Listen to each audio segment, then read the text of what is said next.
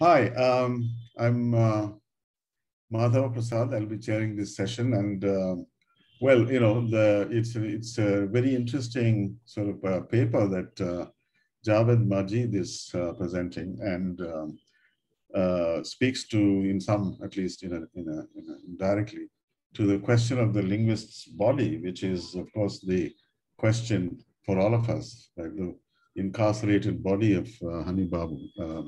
He might be still practicing the linguistic craft inside there, but we want his body to be free to do, as whatever, wherever he wishes. So this interesting paper is being presented by the linguist's body, Grierson's Eyesight and the Ocular in the LSI, the Linguistic Survey of India, 1903-1928, is being presented by Professor Javed Majeed of King's College London. 1 minute, please.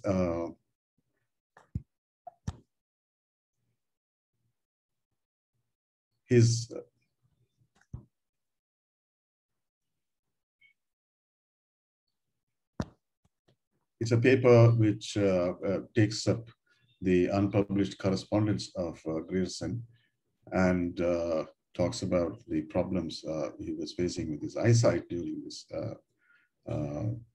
his work on the linguistic survey. I invite Professor Javed Majeed to present his paper. Thank you. Thank you. Thank you very much. And can you hear me fine? Yes, you can. And you can see the slides on my screen? Yes. Yeah, okay, great.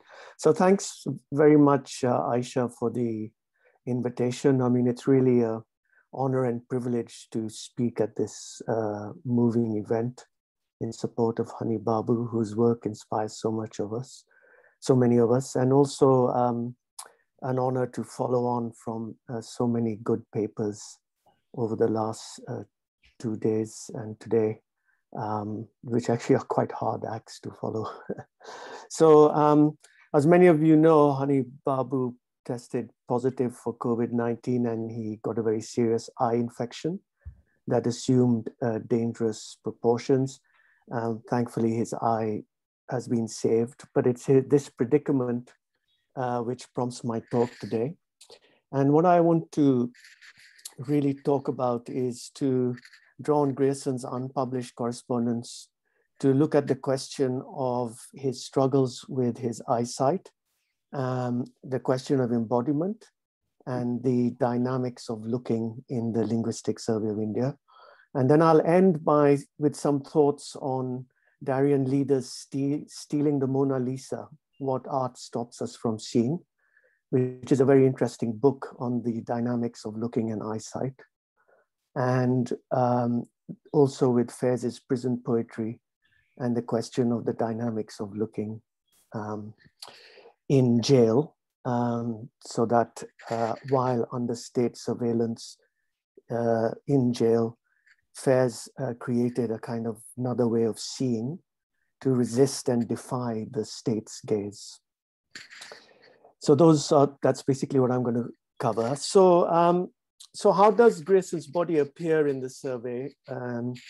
How is his body at stake in the survey, and what does this tell us? So in my study of Grierson, I talk, I kind of show that there is evidence, of course, of colonial ways of thinking. We find it in the volumes and in the unpublished files and correspondence. In some way, his identity is conventionally masculinist. But in other ways, also, there's another narrative in this material, and that is one of illness and what Grierson frequently referred to as the breakdown of his eyes. In a series of letters in 1910, Grierson wrote of how, to quote him, "My eyes broke down some months ago, and for some months I was not able to read or write." So this is, I've given the reference to the letter there. And then he also, in the same letters, refers to how he had to go to Switzerland to consult a specialist. And this struggle with his eyes continued up to the mid-1920s, And in addition to his eye problems, he was dogged by ill health from the early 1920s onwards. So for example, in June 1922, he suffered internal bleeding and a tumor. And in the mid 1920s, he was he was confined to a wheelchair. And his letters of the 1920s reveal that he became an invalid on a number of occasions. And others actually had to write letters for him. And in fact, Grierson's relocation to England in 1899, from where he conducted the survey, was caused primarily by ill health. And he made it clear to the colonial government that unless he could relocate to England, the survey would remain unfinished. So there's a kind of sense in which the survey and Grierson's ill health were entangled from the beginning.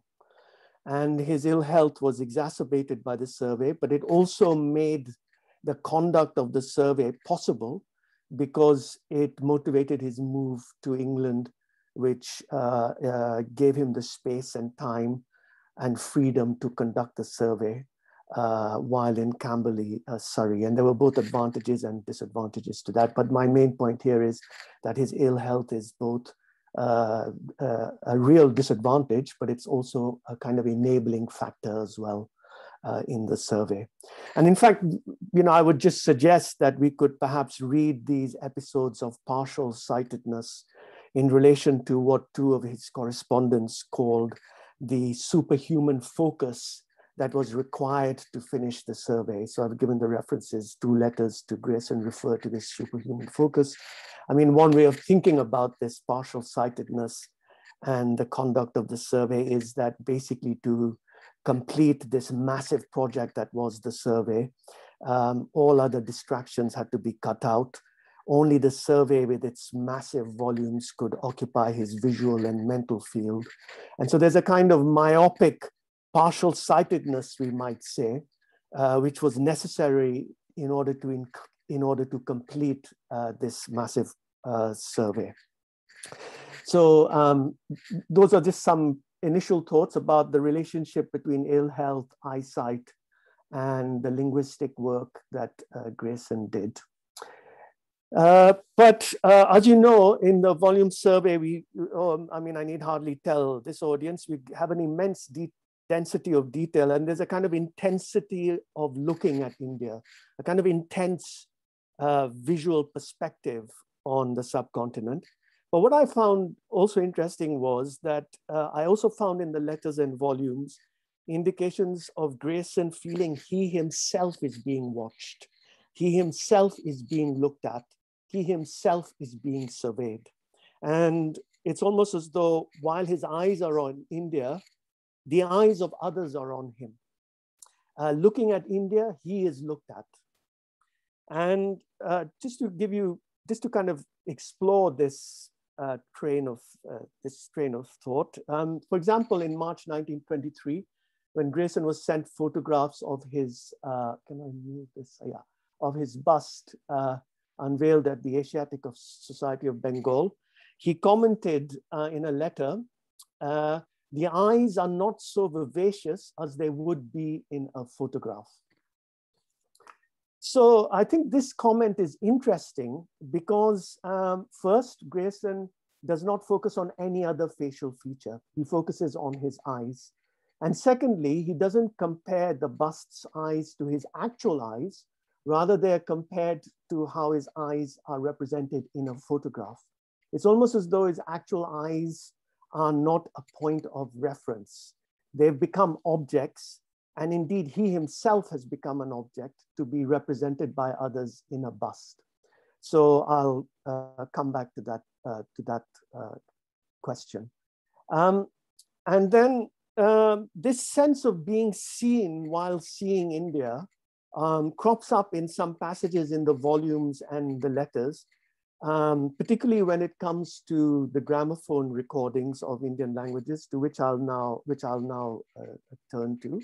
So Grierson gives many reasons for doing these recordings, but one was an expressed fear of how the British appear to Indians when they mispronounce Indian languages. I mean, put in another way, colonial pronouncements were let down by poor pronunciation. And this is quite kind of explicit in the letters. And in my study of Grierson, I give many citations to show this. So there's a sense in which the gramophone recordings are about strengthening the colonial order as an auditory order, as an oral order. And in relation to this, there's a kind of revealing passage of this fear of being looked at and the estranging effects of the gaze of others, something which I think resonates with us today, but I'll come back to that when I talk about Fairs and Darien Leader.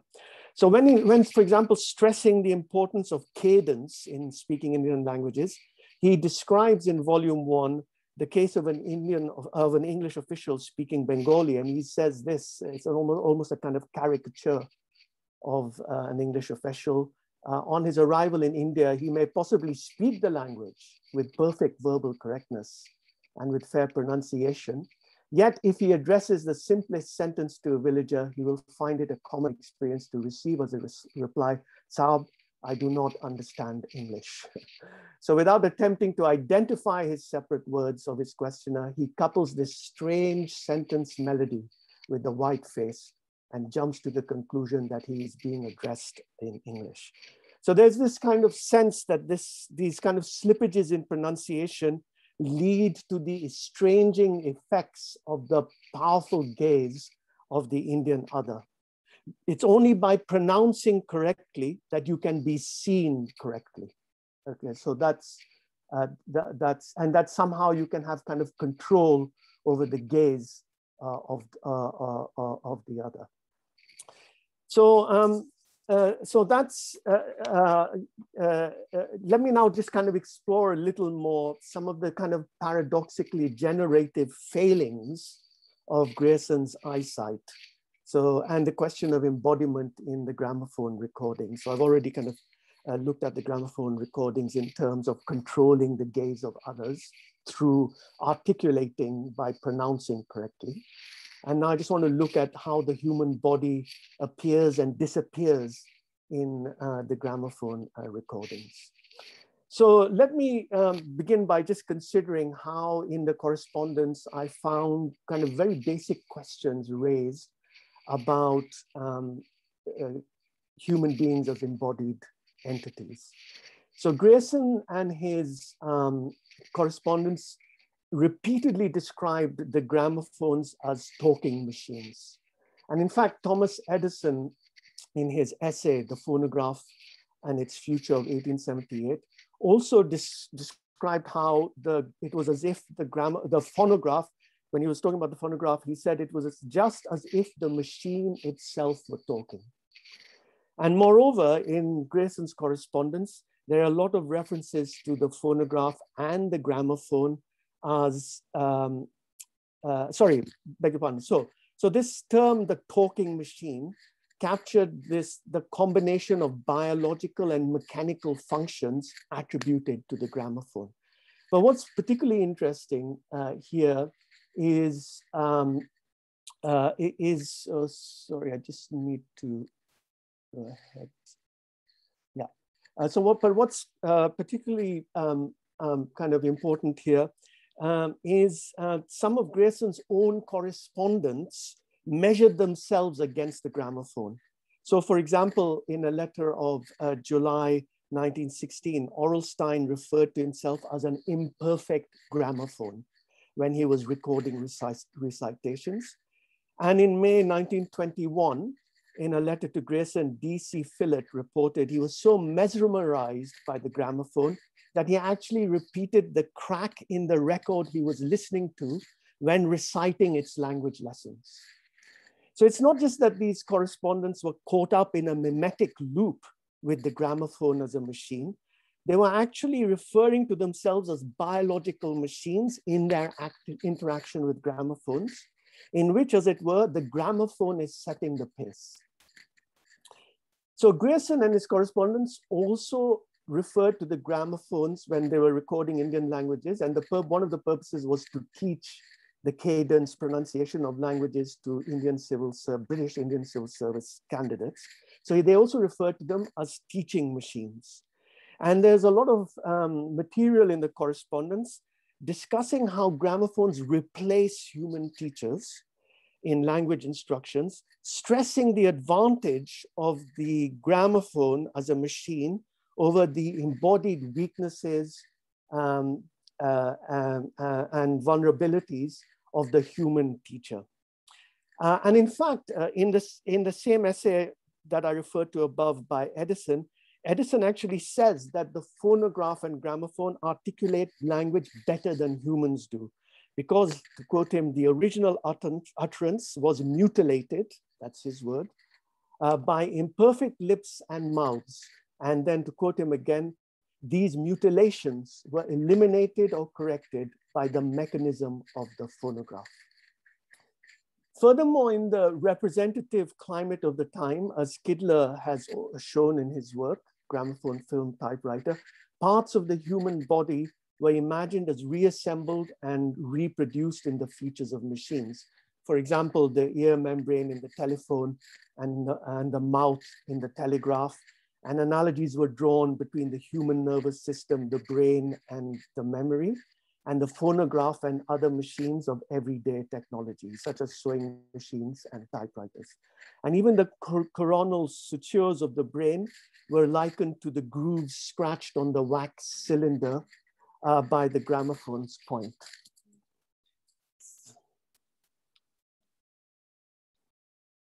Yeah, sorry, can you all hear me? Yes. Yeah? Yes, indeed we can. Yeah, okay, okay. So, so I just wanted to, so there was this kind of representative climate at the time when the human body was assembled and reassembled in relation to these machines. But, and basically the survey was kind of participating in this representative climate in which machines were given human-like qualities when it came to the question of language itself. So it's not just that the human body was disaggregated in relation to the recording technology in this period. There's also in particular the sense that the phonograph, what's expressed I found in the correspondence is that the phonograph and the gramophone created this sense of one's ears being separate from oneself. So this kind of sense of different organs of the body working apart from each other is captured in this letter from DC Phillott to Grierson, where he's basically Phillott he is discussing the use of the gramophone to teach Hindustani, but he's referring to his experience of learning Italian on the gramophone. And this is what he says. He says, I found that it wasn't the ear that so much required training as the voice. My ear learnt the Italian accent in 3 repetitions of the first lesson. But when I started to repeat the lesson aloud with the phone, I found my voice and ear were not in accord. So we have these kind of unpredictable intersections between the survey and Grierson's body and the bodies of others. And in the case of Grierson's own body, we get a kind of sense of its failings and its ill health as entangled in the making and the conduct of the survey. And in the case of others, we get these kind of glimpses of disintegrating, disaggregated bodies with the boundaries between the biological and the mechanical becoming blurred in the sphere of language and recording technology. So there are other ways in which I think the language work being done in the survey plays havoc really with what we might call the integrity of human embodiment. Now, one of the things I found quite interesting, others might not agree, is that Grierson and his correspondents repeatedly referred to the gramophone recordings as seances. But what was particularly interesting about this is that the term seance was used to refer not only to the playing of voice recordings whose speakers were not present, but also to recording sessions when the speakers were actually physically present. So in my studies, I kind of give citations for this. So I just want to say a little bit more about this term seance, which after all refers to it refers to kind of the appearance of disembodied presences. The first thing, obviously, to note is that seances in Britain, particularly after the First World War, when the recordings were being managed by Grierson from Britain, were very popular because of the experience of mass bereavement after the First World War. But secondly, also, the culture of spiritualism and its seances were entangled with the new sound recording technology, because, as the Scientific American wrote in December 1877, the phonograph created the possibility of the voices of the dead being reheard. And as historians have shown, the mediascape of the late 19th and early 20th centuries was often associated with the conjuring of ghosts, and spiritual mediumship in seances was compared to the use of telephones, the wireless, and the telegraph. And in fact, the title of one leading spiritualist publication in the UK at the time was called one of them was called the Yorkshire Spiritual Telegraph. So, and radio also was seen as a kind of medium of spirits, with its discarnate voices fantasized as the transmission of voices from the beyond. So I think the key point that I'm trying to make here is that what we see in this description of the gramophone recordings as seances is that occultism and technological media were merged in the late 19th and early 20th century, and this kind of merging of the occult and technological recording media in the realm of language is articulated in this metaphor of gramophone recordings as seances. So this really, sorry, beg your pardon, skipping ahead. So this really also leads to another question, because the question in seances, I mean, if we think within the frame of the seance, I've never attended one myself, I'm glad to say. But anyway, if we think within the frame of the seance, the question in the seance is, who is talking actually? Is it the so-called spirit, or is it the medium who's physically articulating using their biological features as an embodied presence, who's kind of physically articulating the voice of a disembodied presence? So in the case of the seance culture of the surveys recordings, who is the medium and who is the spirit? I mean, there are different ways of kind of thinking about this. I mean, in a way, because Grierson's own voice is not recorded, he hovers as a kind of discarnate spirit over the recordings, dictating the passages that are to be recording, and as it were, speaking through Indians who are reciting the passages he's prescribed to be recorded. So in one sense, the kind of recordings are kind of Indian reciters as mediums conveying Grierson's voice in the seances that are the surveys recordings. So it's almost as though, if you like, these Indian mediums, in inverted commas, are possessed by Grierson's voice, but at the same time, Grierson is reliant on them to convey his voice. Without their voice, he himself has no voice. And so this kind of representation of the recordings as seances is an apt metaphor for the, I think, for the joint nature of the survey's authorship of knowledge in the field of Indian languages, which I discuss in a lot of detail in my studies of Grierson.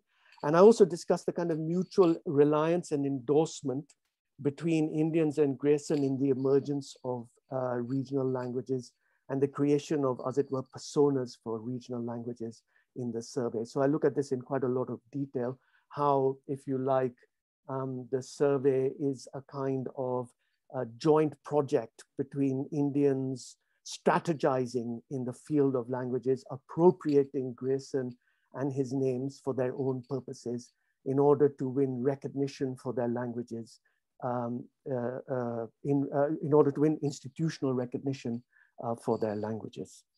So what can we say here? What I think we can say is that in the gramophone recordings, human beings, in this kind of culture of the Linguistic Survey of India and the language work it's doing, human beings merge into machines on the one hand and become disembodied presences on the other. As discrete embodied entities, they become difficult to hold on to. And the narrative of seances almost engenders a kind of discourse about the dissolution of bodies, their porosity as discrete material entities, and also, I think, the multiple realms of signification and agency, which can't always be easily controlled. And moreover, I think in a seance, what can be seen nonetheless exists. It can be heard and sensed in other ways. There are, as it were, within the framework of the seance, if we suspend disbelief for a bit, there are, as it were, other ways of seeing. And this leads me to talk about the survey's double vision. Because on the one hand, the survey sees like a state. And Grierson's gaze on India is akin to the gaze of the colonial state. The survey produces numbers, it counts speakers, it makes maps, it names languages. And all these, as we know, are part and parcel of the state's gaze in relation to society. But on the other hand, Grierson repeatedly calls attention to the limitations of language maps. He frequently uses the word fictive. So he's there's this double vision here. The survey's volumes are full of these visual representations of India in terms of the mapping of languages. But in the text and in the correspondence, there's a frequent reference to these visual representations as fictive. That's his word, not mine. And I discussed this in detail in chapter 2 of my study, Nation and Region. And not only does he describe these maps as fictive, he also evokes alternative visual devices to drawing boundaries between languages on maps. So for example, he says an ideal map of the Aryan languages of India would present to the eye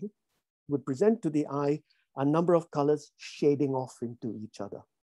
And in fact, shading is another key term that crops up in the correspondence and in the volumes when he's thinking about visualizing the language map of India.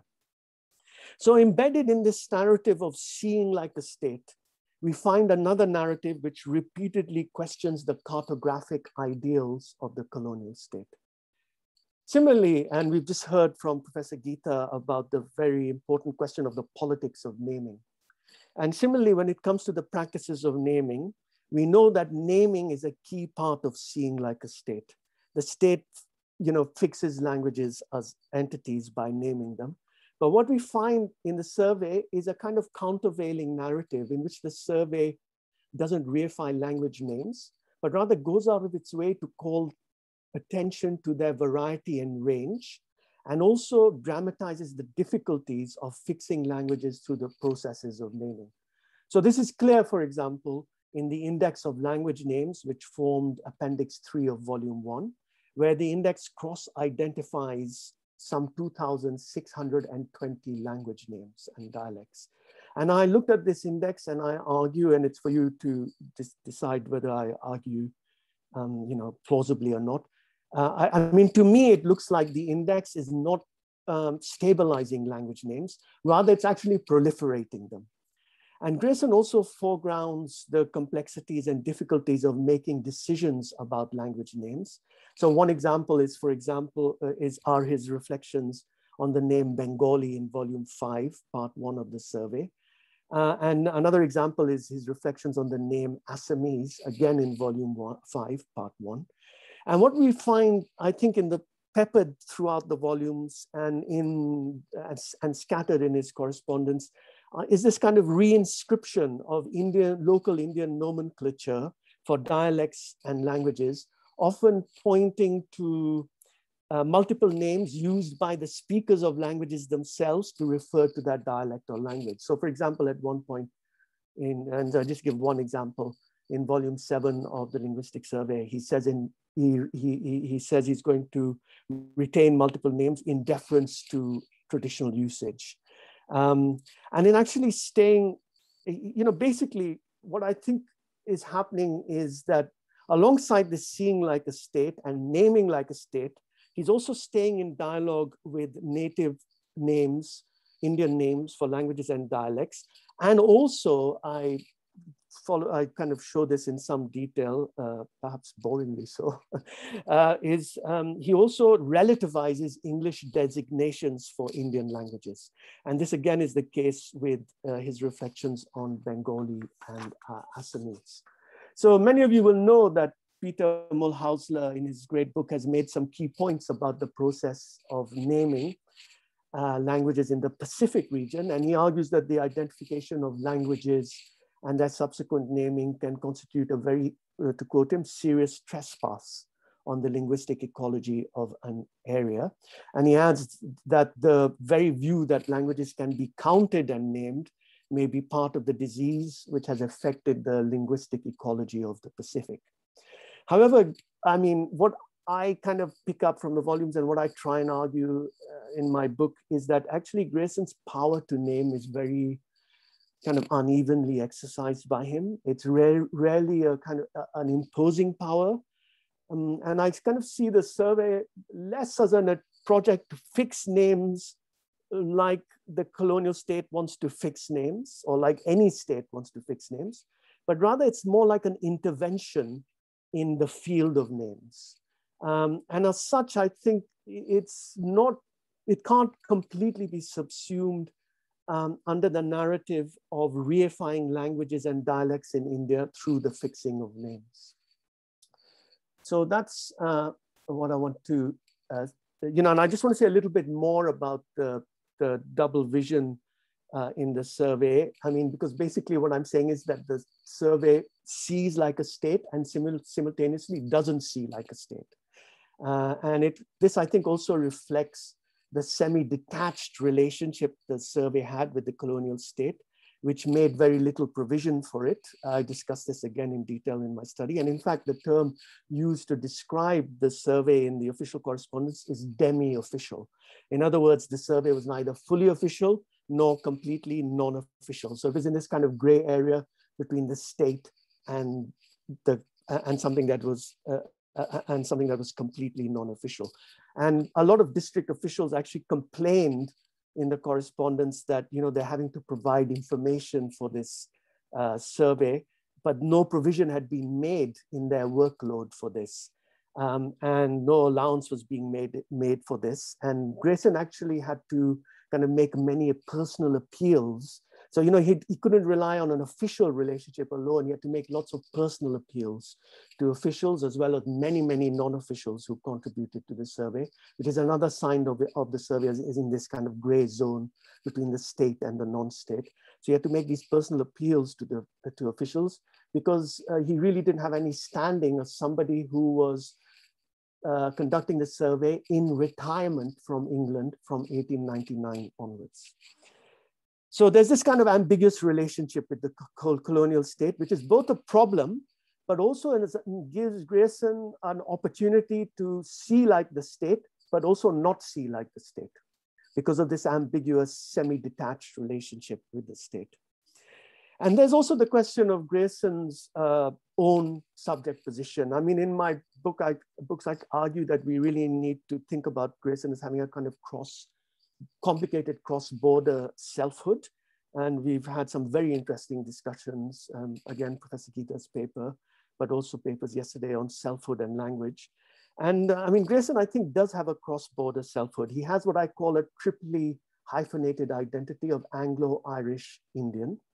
He was a partial participant in all three terms, Anglo, Irish, and Indian, because he himself was part of the Anglo-Irish elite.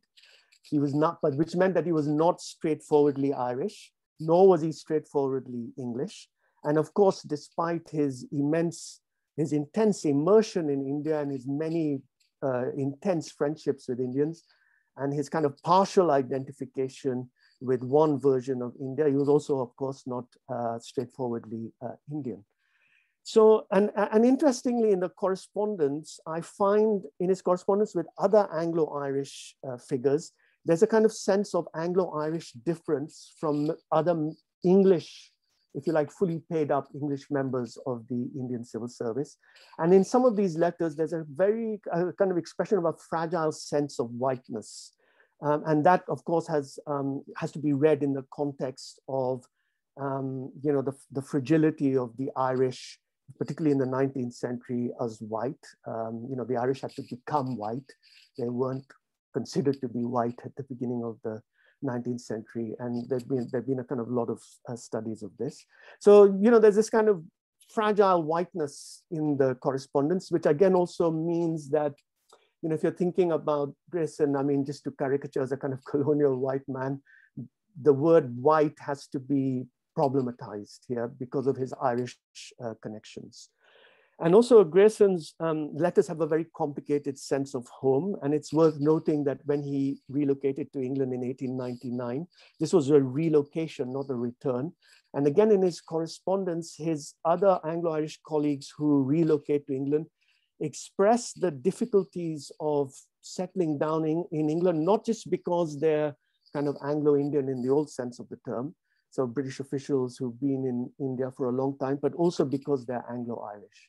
So there's only this kind of partial identification with England and this kind of difficulty of making oneself at home in England, because of course Ireland, with the Irish nationalism and the political violence in Ireland, is somewhere where they can no longer feel at home in the way they did before.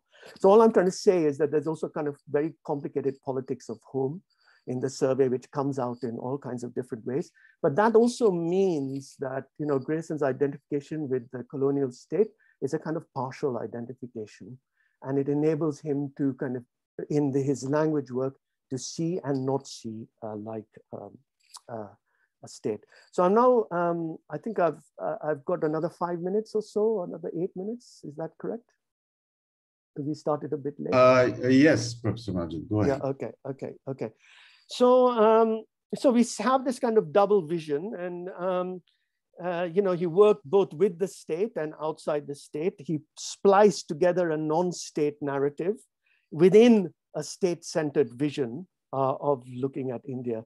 And here it's just worth touching a little bit on the failed Linguistic Survey of Burma, which I discuss in some detail in my books, which was blocked by the colonial state. So, I mean, there are various reasons one could think about that. But here I just want to note some issues, and then I'll move to the leader and affairs. That the issues that both the successful Linguistic Survey of India and the failed Linguistic Survey of Burma raise regarding the post-colonial legacy of colonial knowledge in relation to the state.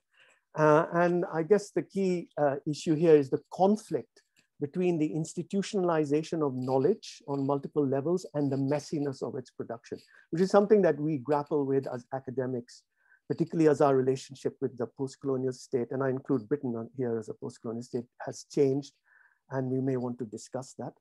And there's also the question of the relationship of the state to knowledge production and how this is to be defined, negotiated, and limited. The question of who owns this knowledge that is produced. And this question actually crops up in a very acute form and an explicit form in relation to the failed Linguistic Survey of Burma, where there's this kind of tussle between Taylor and the Burmese state about who owns the data that he's produced.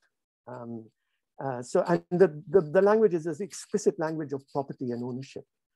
And then also there's the question of the interaction between knowledge production, the state, and our own subject positions, and the physical and embodied nature of the production of this knowledge, which is sometimes evident in surprising ways, which makes us vulnerable to all kinds of pressures. But in other ways, that vulnerability can also be enabling. And finally, I think, the survey also raises the question in how often, some of us reproduce a kind of double vision in our own work, because we have to attend to how the state sees, and also including how it sees us, while also kind of carving out other ways of seeing and looking. So those are just some, and now I won't keep you for much longer, but I just want to kind of wrap up with some unfinished thoughts. I mean, the first thing I want to talk about is the book Stealing the Mona Lisa, What Art Stops Us from Seeing. And now this book is really, I mean, bear with me, there is a connection. This book is about the theft of the Mona Lisa in 1911 and how crowds flocked to the Louvre to gaze at the empty space where the Mona Lisa used to hang. So you have these kind of photographs of people gazing at this blank wall where the Mona Lisa hung before it was stolen. And in exploring the significance of this, what Leader says is that we are always caught up in a dynamic of looks. Our look is linked dynamically to someone else's look. And from the start, we are looked at. And drawing on Lacan's theory of vision, he argues that before looking, we are looked at, and at the dawn of our visual awareness, we feel we are looked at, which is a kind of state against which we feel we have no protection. And for that reason, the look of the other can often appear menacing. And then he goes on to say, this is the look that folklore has imagined as the evil eye. And Lacan thought there was always a dimension of evil rather than benevolence in that look. This is the dimension we find revealed in psychosis, where there's the conviction of being watched or spied on. Although this malevolent function of the look is clear in such extreme examples, Lacan believed it is present for all of us at a latent level. Our everyday reality is built up around its exclusion, and when it emerges, the fabric of our reality breaks down. So I don't want to make too explicit the possible resonances of this passage in our kind of current predicament, but we may want to kind of think about it given the recent news, which is what happens when the latent becomes manifest? What happens when we can no longer, in our everyday reality, exclude this malevolent look? You know, I mean, I'm just thinking about this in relation to kind of Grierson's own sense when he's doing the survey that he's looking at India, but he is, while he's looking at India, being looked at. So I'll just kind of leave it there, and hopefully you can you know, draw your own conclusions. And my second concluding thought is about Fairs's prison poetry, in which he experiments with ways of seeing while being looked at by the state, while incarcerated and fixed, therefore, physically fixed by the state's gaze, and how he creates hope from despair in experimenting with different dynamics of looking. And 3 poems in particular might speak to the current situation. Those are Zindan Ki Ek Subh, Qaid-e-Tanhai, and Zindan Ki Ek Sham. And in all of these poems, in these 3 poems, what I find is how kind of Fairs kind of creates this dynamic of looking which reverses the state's gaze through his careful observation of the play of light on his cell wall and the changing hues of the day and nightfall in his cell, through his cell window and in the prison yard. And in Qaid-e-Tanhai, you have this kind of careful observations on the changing light in his prison cell, which give rise to an emotionally complex experience of the, what he calls the anxiety of hope. And in his solitary confinement, you know, there's this kind of deprivation of sensory, there's this kind of sensory deprivation, which leads to a loss of the sense of, a sense of concrete reality, but it also revives in him an alternative way of seeing, which we could talk about, you know, kind of later. But, you know, he also says, I mean, if I have time, sorry, do I have 3 minutes? Is it okay? Yes. Yes, please. Yeah, please. Yeah, okay.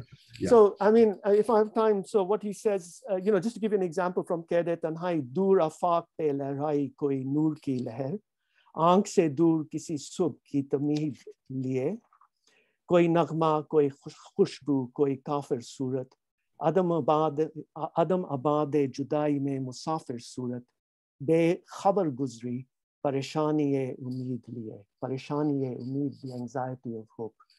Sorry about my accent. Grierson must be turning in his grave. anyway, but one thing he does, just to kind of reflect on, Fairs reflects on the dynamics of looking in prison. He says imprisonment brings a new dimension, a new way in which you look at things. Objects one had not even noticed in normal life because we were too busy to perceive their ugliness or beauty appear anew. One's sensitivity is heightened. I feel that the kind of intellectual freedom you experience in jail, you don't experience outside. When you're outside, you're caught up in day-to-day affairs. You never see the entire canvas. So note the reference to painting. Imprisonment opens the windows of the home. So Leader suggests, and now I really will end, that for Lacan, visual art functions as a screen to divert the evil eye and to disarm it. Lacan's idea is that in some cases, visual art functions as a screen to divert the evil eye, to disarm it, just as some birds make terror molt, shedding feathers when confronted with a predator. Humans drop things when threatened. We could think of the many folk tales in which someone is being chased and drops a magical object behind them to block the pursuer. The artist drops images or objects in order to survive. So Fairs' poetry is certainly this, it's a survival technique, but it's also an attempt to distract the malevolent eye of the state. Sometimes though, the canvas that can also lead to seeing a fuller picture even while one is trying to distract that malevolent eye. And in this way, through the dynamism of a new way of looking, Fairs was able to open up the possibility of the anxiety of hope from a place of darkness. And in this, I think, lies hope for all of us. Thank you very much for your patient listening. Thank you, Professor Majeed, for this amazing paper, which goes from Grierson through Lacan to Fairs.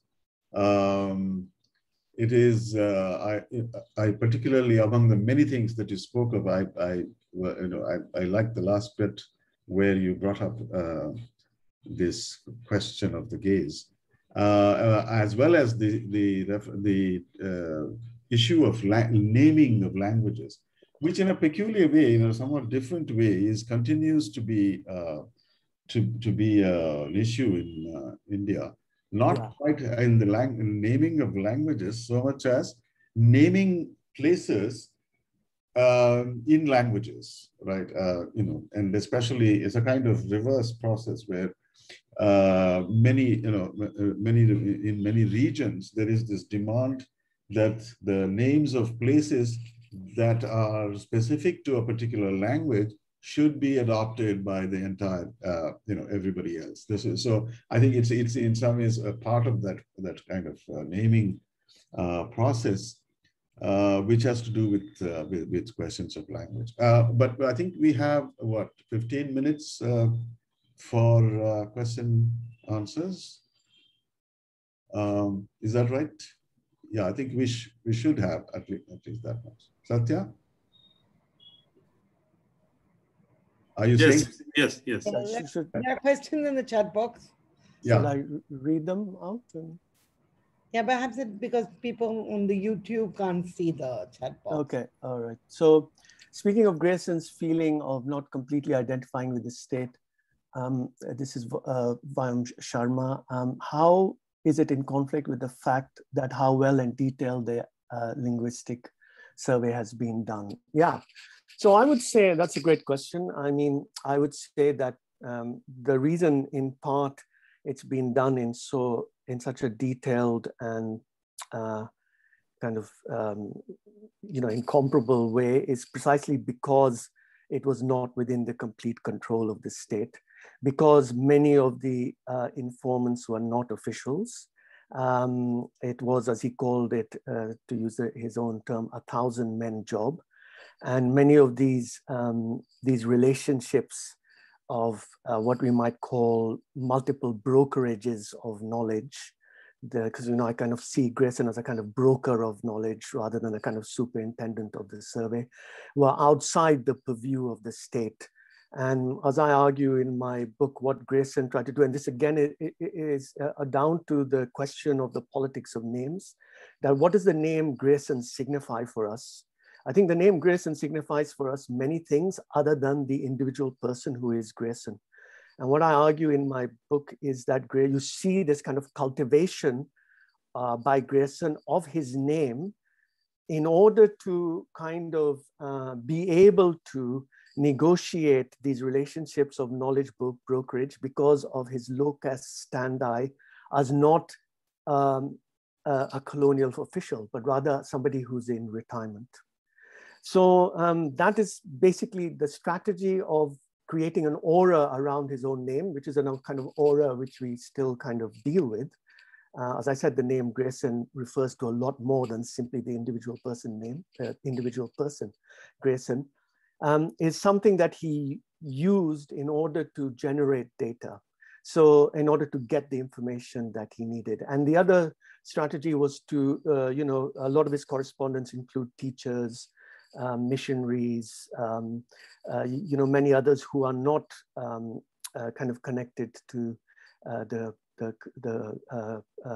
colonial state. So there's a kind of, and also he had a very tense relationship with the census, which was obviously more fully funded and backed by the colonial state.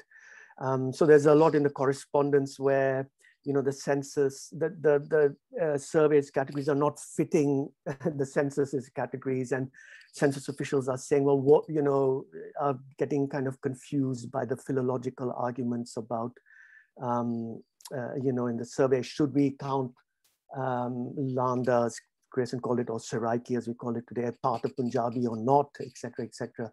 So there's a kind of sense in which the survey is disorientating the kind of centerpiece of the state's way of seeing, which is the census. So I think I would say that's precisely, the fact that the survey is so detailed and that the legacies of its knowledge continue to resonate today for us, and it's something we still grapple with in all kinds of important ways, is precisely because of this semi-identification with the state. It gave him a certain amount of flexibility, and it meant that the survey couldn't be fully appropriated by the state.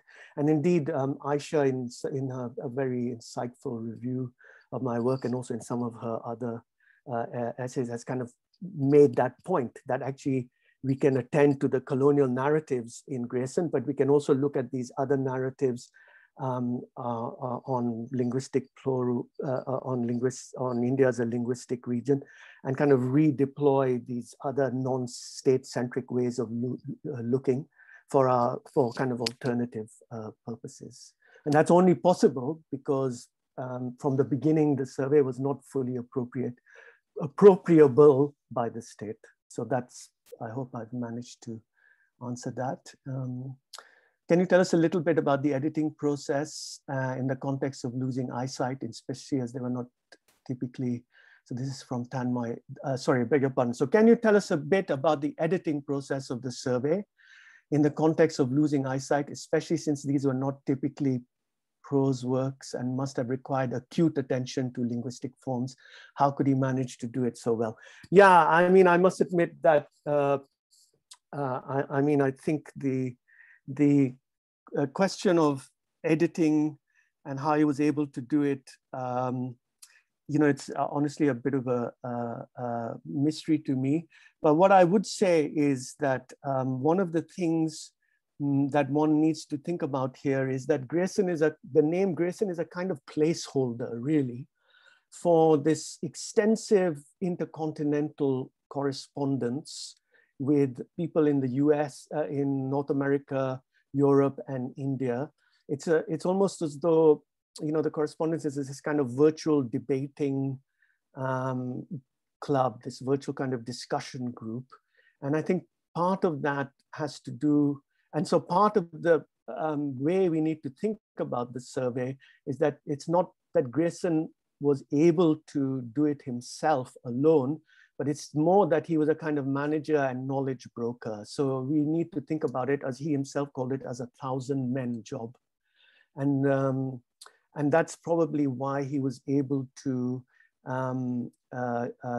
kind of produce this work, because we need to think about it as a collective, collaborative effort, of course, shot through with hierarchies of power, but nonetheless collective and collaborative in all kinds of ways in his interaction and with his interlocutors, both Indian, European, and American. I mean, that's how I would answer that question, which is that in a way the name Grierson, even for some of his correspondence, comes to signify the possibility of joint authorship. And I do discuss this in my study of Grierson, how people kind of approach him with the assumption of joint authorship, because there's a kind of way in which his name is also now comes to signify this possibility of joint collective authorship. But of course, there's also a colonial dimension. As I mentioned, we can't simplify it, but that's how I would respond to that question. I hope that answers it. And then Aisha, yes, in your book, so you speak of Grierson's ascription to Brahmanical Aryanism. Would it be fair to see this as another way of seeing, or perhaps substitute for the fact that the linguist who can't see is not really the thing who should be seen in his own estimation or be seen in and as himself because of his profession, but won't see as the state does, is an ideological alliance with those who make the objects of this study seeable for him, less or more sinister? Wow, that's an amazing question. Can you just elaborate a little bit, Aisha? Do you mind unmuting yourself? Yeah, no, so I'm sorry, it just No. asking questions in chat make you sound more dense than you intend to be. So, so I've been reflecting as you've been talking on the way that, a linguist who's a field linguist, well, of course, the object of the study is not you, right? Yeah. So what you said, and the linguistic example, now the phonograph 100 years ago, because the linguistic example never captures. So it's the linguist doesn't want to be seen, and in this case, is also not a seeing linguist, because not only is his eyesight affected, and at the same time, he doesn't see as the state sees.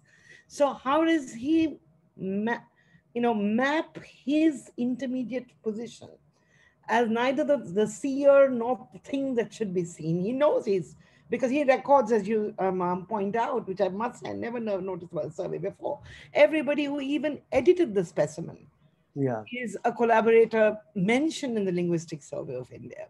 Yeah. So then how, the cross-borderliness of Grierson that you talked about, how does Grierson position himself? So it's the pundits who are getting him the data. Yeah.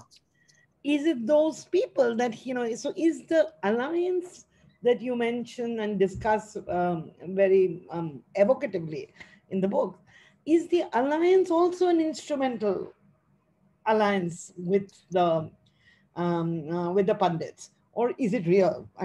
Yeah, great question. Yeah. I mean, I don't think the two are mutually exclusive, but I think that's a great thought, and I would need to think about that a little more, because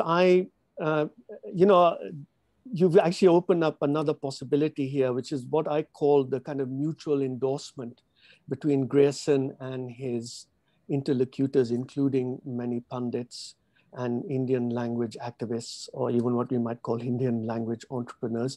The word endorsement we need to add the word instrumentalization to the word endorsement.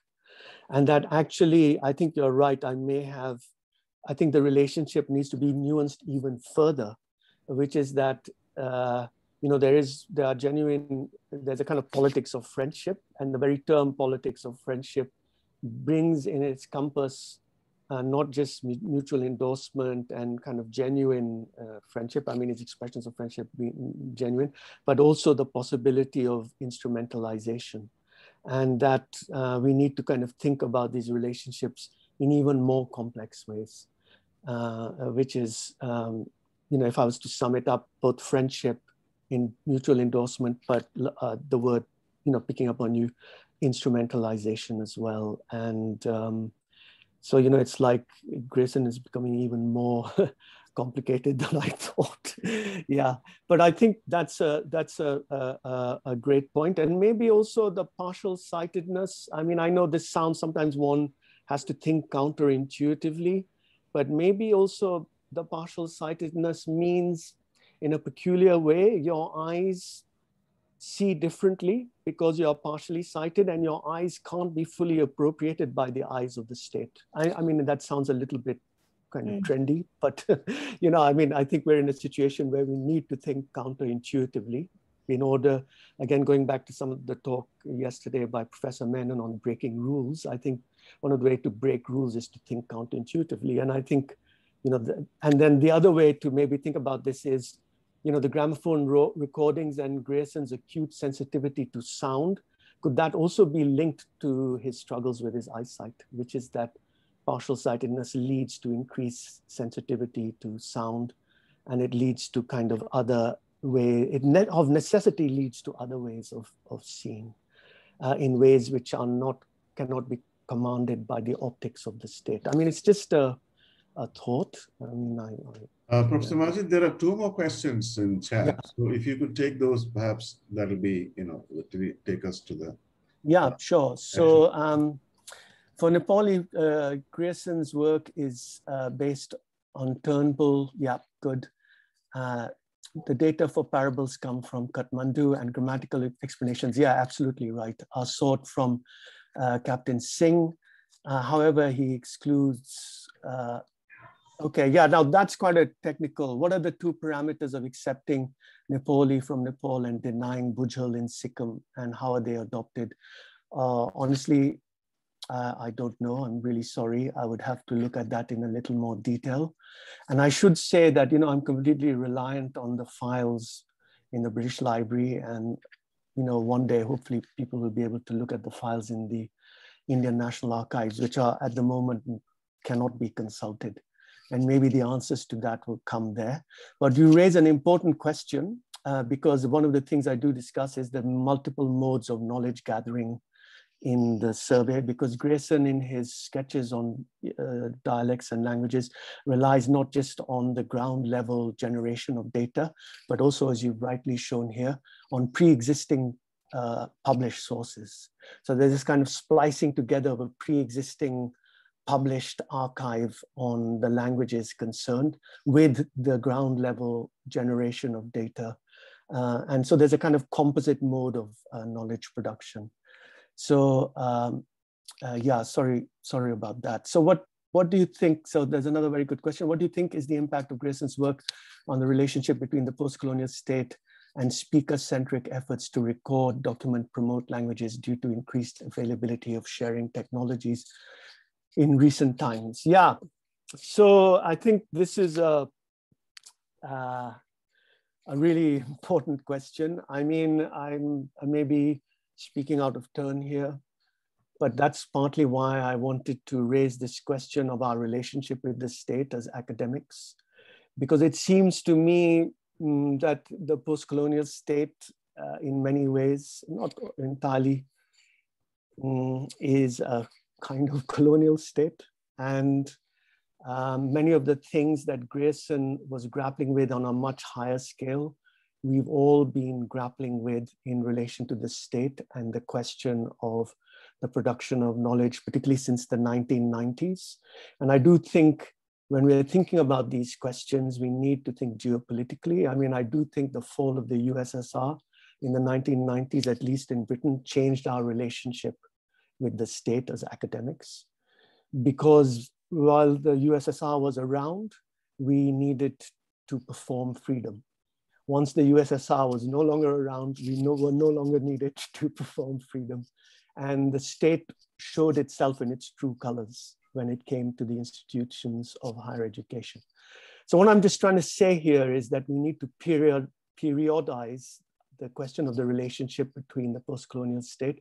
And particularly, we need to think about that changing relationship since the 1990s with not just the fall of the USSR, but the growth of neoliberalism, which has affected, for which technology is of crucial importance.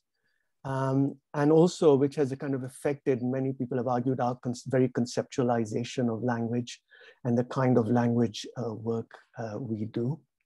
And when it comes to the actual technology, yeah, I mean, I'm not an internet native, but I mean, it seems to me that one of the things about technology today is that increasingly so many of our battles are also fought in the online world, and that there's kind of online activism and offline activism, and there's online surveillance and offline surveillance, and we kind of are juggling these two things in very difficult ways.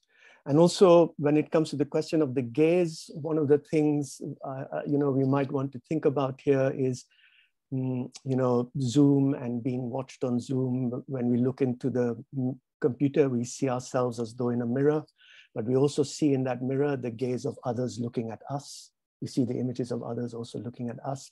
And there are all kinds of other issues about what is looking at us exactly. So, I mean, I'm not really answered your question. I'm not very good at answering questions always, but I mean, I think it opens up a whole new area about the question of the intersection of the offline and online worlds, the question of the gaze, the gaze on Zoom versus the gaze in the offline world, and the question of surveillance and knowledge production, particularly as so much language activism is also done in the online world. And probably people are researching this. How does online activism relate to offline activism at the ground level? Okay, so I think we are out of time totally. There is another question in the chat from YouTube. But it's 7:26, so perhaps we can conclude the session and it was answered actually, so we could stop. Okay. Because we have to stop recording and then restart, so that. Okay. So the very good question. Can I go ahead or should I? Yeah, please go ahead. Please go ahead. So your presentation outlined an instance of how the history of technology produced a reorganization of the body and not just time and space. This suggests the complex, often discordant relationship between knowledge and the techniques and technologies mobilized for its production. But your presentation suggested an equivalence of everyone subjected to those techniques and technology. Absolutely right. The surveyor and the surveyed seen through the lens of colonial epistemology. Have you negotiated the other epistemologies at work in this dynamic, some in collusion and some against? Wow, that's a great question. I mean, I would need to, if there's ever a second edition of my Grierson books, I will definitely have to take up that. I'm sorry, I can't answer it now, but what are the other epistemologies? And of course, James Scott's book, Seeing Like a State, is very much about those other kind of everyday epistemologies, which the seeing like a state renders invisible. And, that would be a really interesting way of revising my argument, which is, are there any signs of other possible epistemologies in the survey, which are there fragments of it? And if they are they rendered visible, and how are they rendered visible? And if not, is it because they're made invisible, or why? So sorry, I'm answering your question with a question like a politician, but I would really need to think about that. That's a great question. It opens up a whole area of further inquiry. So thank you for that. Thank you, Professor Majeed, for this session and for participating in this expression of solidarity with Dr. Hany Babu. And the session is now over, and I hand it over to Aisha or Eva, whoever is going to take the next. Me, but we'll stop recording and we'll just take a break for a minute so that we